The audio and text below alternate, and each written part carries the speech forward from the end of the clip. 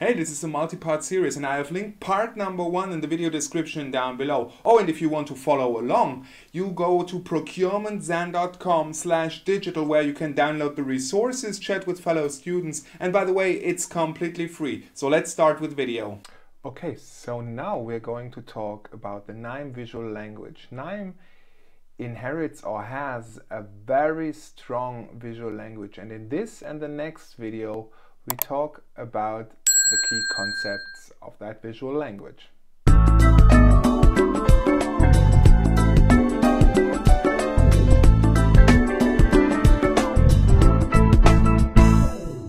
So this lesson of the course covers the node colors. You already know what a node in KNIME is, so let's have a look at the colors of the nodes and what they mean. So let's have a look at the first group of nodes that are important in KNIME, and those are the read nodes.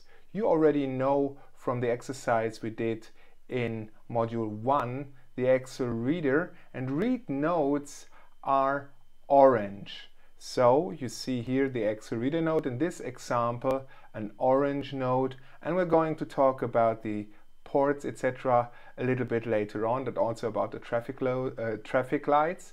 Also, the second group of nodes that are extremely important, if not most important, at least for our use case, are the transform nodes. So we have covered things like the column filter.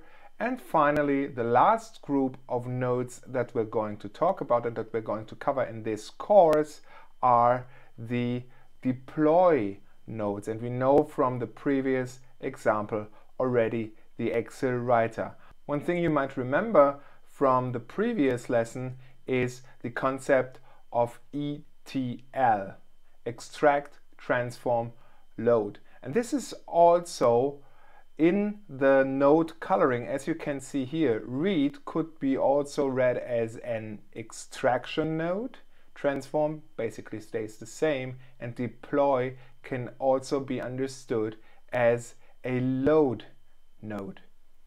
One additional group of nodes that we're going to cover in this course are brown nodes. For example, in the advanced module, we're going to talk about flow variables and what they are. Don't worry about it now, but they have a different color.